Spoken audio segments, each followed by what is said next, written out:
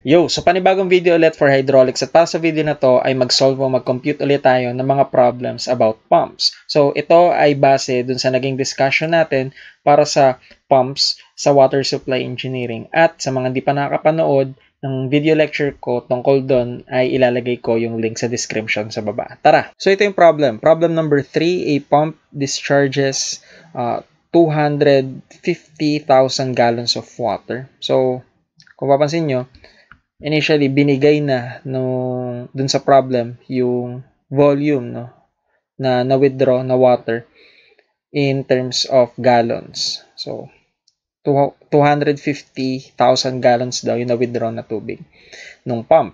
So yung capacity or the capacity of the pump is 150 gallons per minute. So sulat na din natin yung mga given habang binabasa natin yung problem. So, first ay yung volume, which is 250,000 gallons. So, given na yung capacity ng pump o yung flow rate capacity by 150 GPM and the total dynamic head is 35 meters.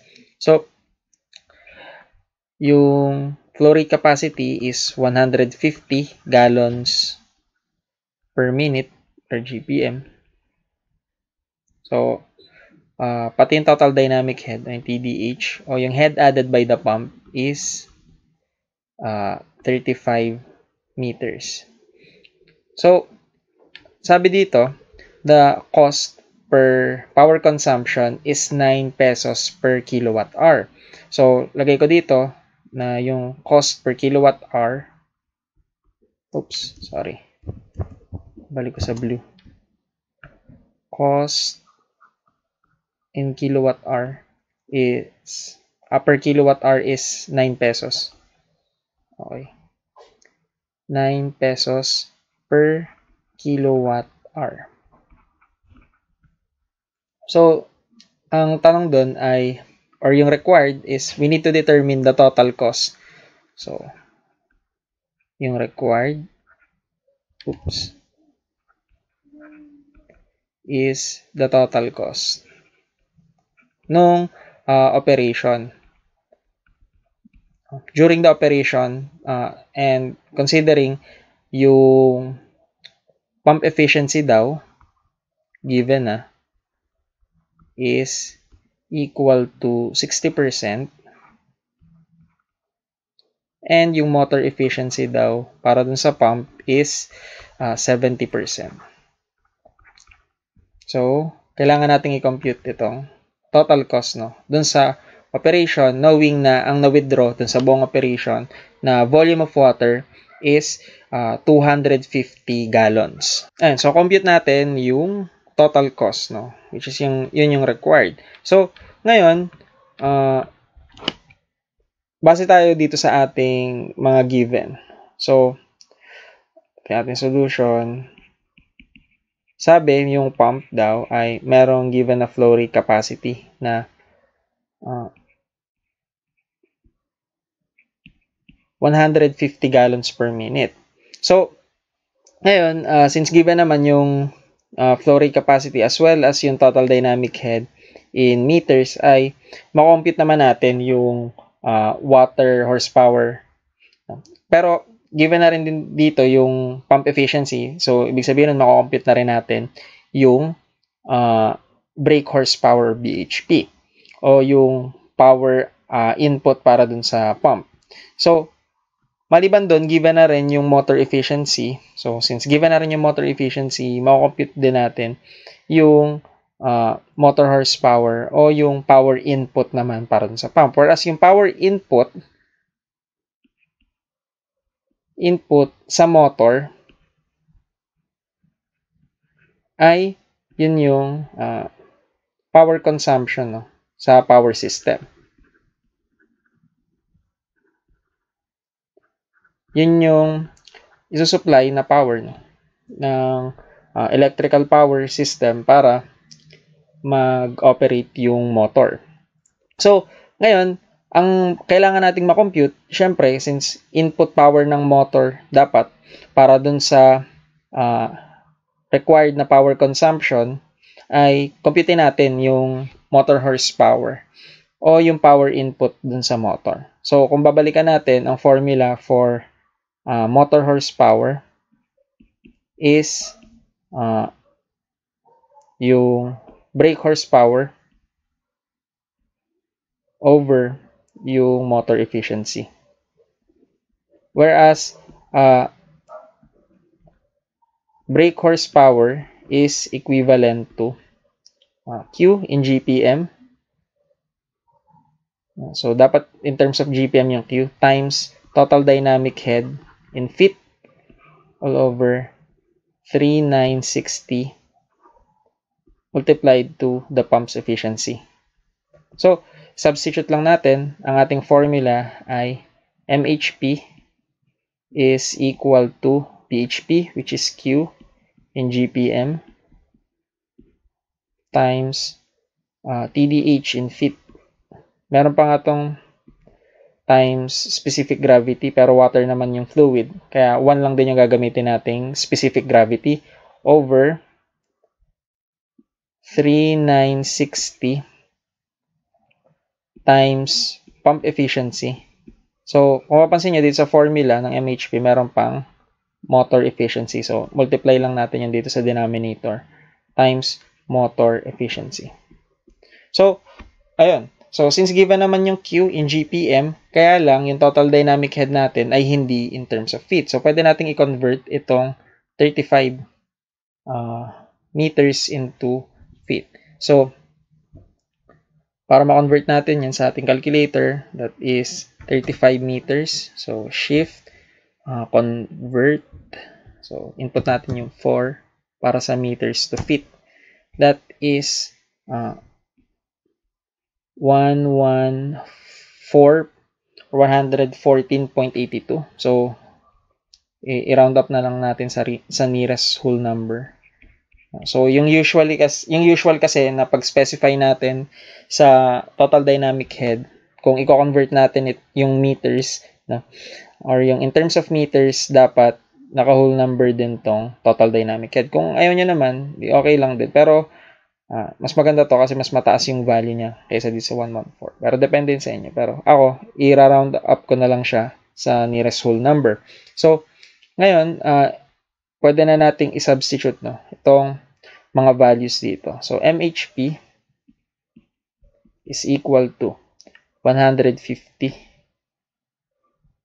gallons per minute times 115 feet over 3,960. So, multiply natin sa pump efficiency, which is 60%. That's 0.6 times 0.7 o yung motor efficiency. So, yung makakompute natin na MHP, since MHP nga to ang magiging unit natin ay in terms of horsepower. So, input natin sa calculator, 150 times 115 over 3,960 times 0.6 times 0.7. So, ito yung value ng motor horsepower. So, di ko na muna i-round up pa. 10.3715 HP. So, ngayon, ang kailangan talaga natin ay yung cost, no? Pero, ang unit, no, para dun sa cost na binigay, no, ay per kilowatt hour. So, ngayon, since yung power natin ay, ang unit ay HP, convert muna natin to into kilowatts, no? So, kung maalala nyo, ang conversion factor natin sa 1 HP in terms of kilowatts, so yung kilowatts ay 0.746 kilowatts. So, ayun. Cancel out na dito yung HP. So, multiply natin tong, na-compute natin na answer. to 0.746. So, yung MHP, yung input power na lang. So, hindi na pala to MHP. So, input power na lang natin sa motor ay 7.7372 kilowatts. Ayun. So, ngayon, kung mapapansin nyo, yung unit ay in terms of per kilowatt hour. Pero yung na-compute natin na power ay kilowatts lang. So, kailangan may ma-multiply pa tayo dito na hours, no? Nung duration kung gaano katagal ginamit yung pump. So, ngayon, ang unit lang naman natin or yung property natin dito na merong function ng time ay yung flow rate or yung flow capacity, which is in terms of gallons per minute. So, kailangan lang natin ma-cancel out dito yung volume, no? Para matira lang ay kung ilang minutes. So, since Q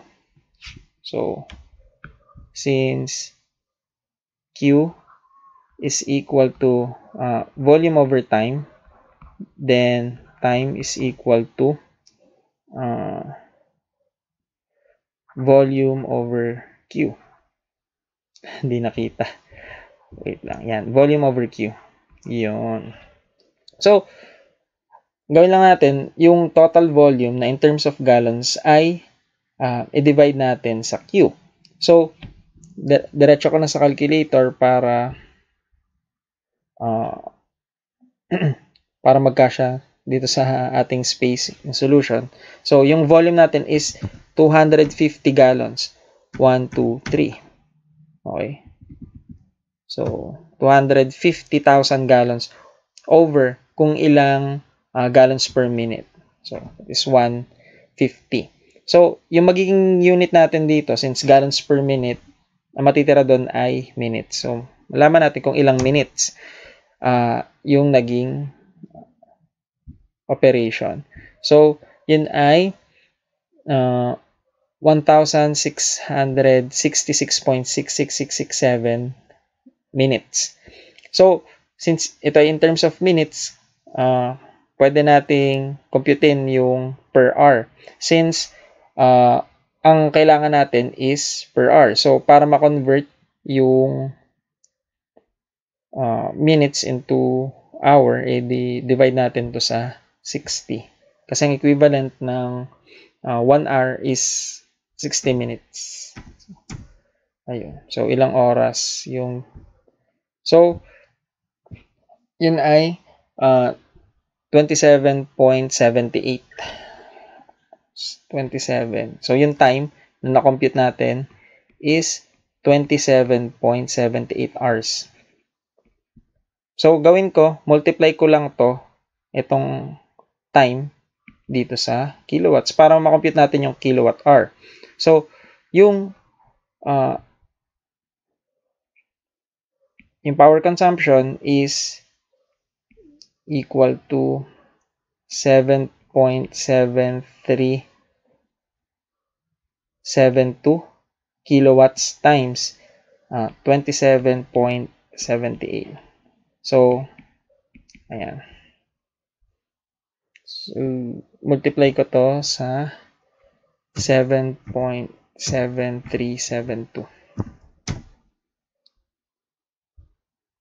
So, ito na yung na-compute natin na total consumption in kilowatt hour. So, that is 214.92 kilowatt hour. Ayun. So, itong na-compute natin ay pwede na nating i-multiply dito sa ating cost, no, per kilowatt hour. So, yung total cost,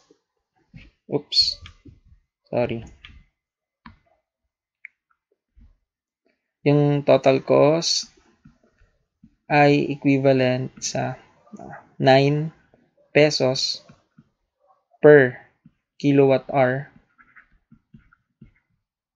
multiplied to, kung ilang kilowatt hour, yung na-compute natin, that is 214.92 kilowatt-hour.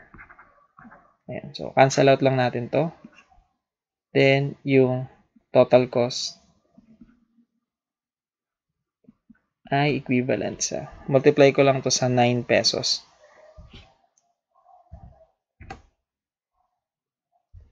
So, ito yung naging cost, no? Para mura lang siya. 1,934.3 pesos. So, ito na yung cost nung operation ng pump, knowing na ang na-withdraw